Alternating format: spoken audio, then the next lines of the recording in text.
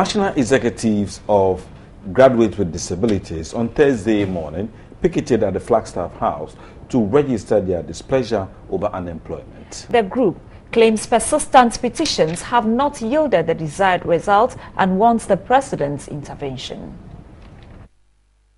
Government is insensitive for persons with disability.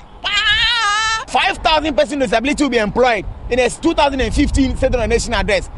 We are struggling for 40. We are entering 2016 next January, and nothing is being done. So for us, it is about time we push government and we push all politicians very hard that when they say something, they should do it. The 11 persons making up the national executive body of the unemployed graduates with disability in Ghana on Thursday stormed the Flagstaff House to demand immediate employment of members a year after completing their national service.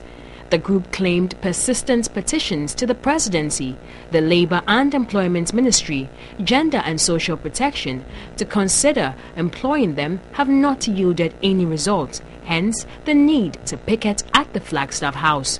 Security officials initially restricted them from accessing the Flagstaff House. I'm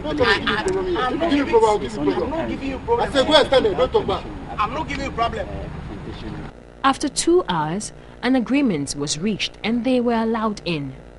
The group says it wants government to institute a national policy that will ensure all persons with disability employed after school. Presenting this petition is not an end. We are going to fight on until we have a policy to employ all persons with disability, especially graduates who have completed struggle and completed university and are in the house. A presidential staffer, James Ejeni Mboateng, and the Deputy Minister for Tourism, Culture and Creative Arts, Chifa Gomashi, received the petition on behalf of the president. Meanwhile, the group says it will stage a massive demonstration in Accra come December 3 to press home their demand if they do not receive their appointment letters before the set date. Members comprise graduates from the University of Education, Winneba, University of Ghana, University of Development Studies, and some of the country's polytechnics.